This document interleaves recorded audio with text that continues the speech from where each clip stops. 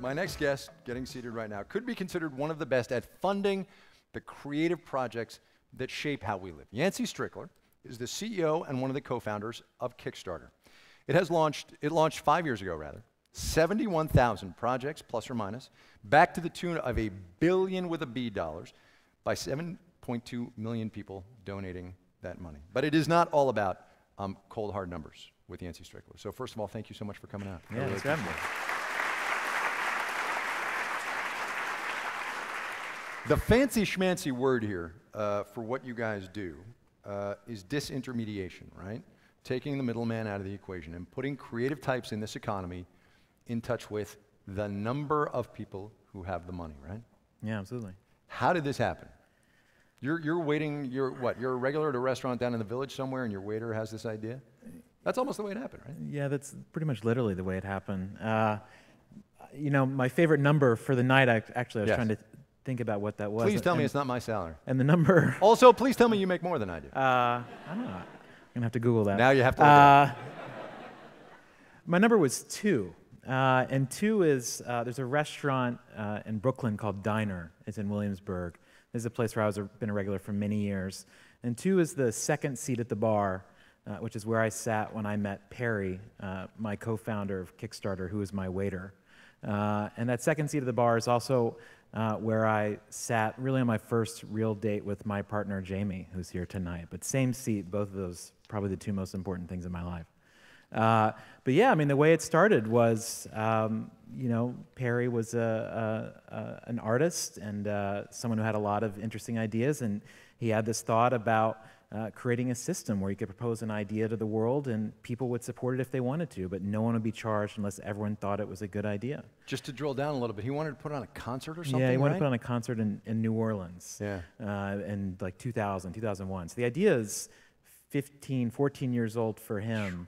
Wow. And so when we met, I was a music journalist, a rock critic writing for The Village Voice and a few other places, and we decided to try to work on it together. And also because I was thinking about numbers, it was 900 days after he told me about the idea that we managed to launch the site. So that's not bad. 3.5 years, something years, yeah, something that's like that. So it took a while.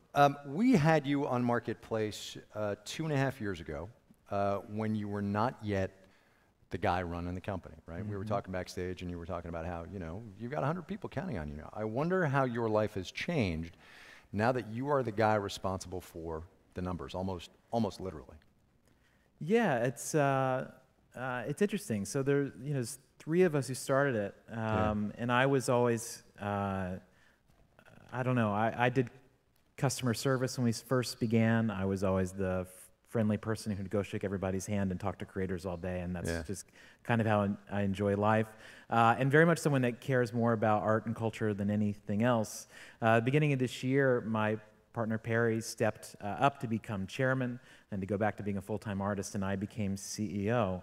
I've always had a fascination with numbers and with business, despite, I don't know, it's like a weird foreign thing to me to pay attention to. But this year I have We should totally not tell the people who work at Kickstarter that it's a foreign thing for you. They can tell. But yeah, I mean, actually having to understand that and become really deep with it has become a new thing for me this year, although that isn't the biggest challenge at all. I mean, the biggest challenge? The biggest challenge of a job like this is just the weight. WEIGHT. It's the weight of 100 people who depend on you. It's the weight of the 7 million people who have backed a project before, probably some of whom are in this audience. And it's the weight of trying to lead something that we believe can inspire a new creative golden age, and really feeling the power and the privilege of leading that. And wanting to do right by it. It's phenomenal and incredibly difficult. It occurs to me there is not actually a moment when you as a CEO can stop worrying, right? No, definitely not. Yeah. Definitely not. It also occurs to me, standing here in the moment, that there should be some full disclosure. We have a colleague at Marketplace. Her name is Amy Scott. She's our education reporter down at WYPR in Baltimore. Just recently funded a film through Kickstarter about a project she did, and it was my first Kickstarter donation. You have done 976 plus or minus. That's out of date. It's I think 1,172. 1,172. Yeah, projects that I've supported on my own. Wow. There have been 350 people have supported more than 50 projects in just the past 60 days. This is like the new Medici happening crazy. here. It really is. It really is. I mean, if you think about 7 million people contributing more than $1 billion to people making ideas, like this is patronage, turbocharged. And a couple more numbers for you. Go ahead. 1713 was the first Kickstarter project. It was by a guy named Alexander Pope to translate the Iliad into English for the first time. Wow. 17,000 lines. Yes, he did. He got All right. 700 subscribers to give him money and fund him spending 4 years translating 17,000 lines of Greek poetry into English. To that, we have to add the guy who got $55,000 for the potato salad thing. Really, I'm history. just saying. There's like 2 points in history. Yeah, Homer. Homer and potato and the salad. dude with the potato That's salad. it. The rest is And noise. also the $13 million, I think it's $13 million that the guy got for the cooler on the beach with the player, the music player in it.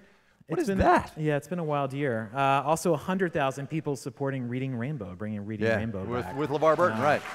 Hell yeah. Right.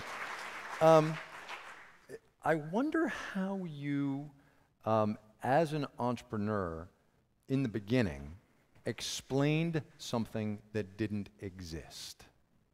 Right? Here's this idea we have where we go out and ask people for money. How'd you do that? Yeah, it was terrible.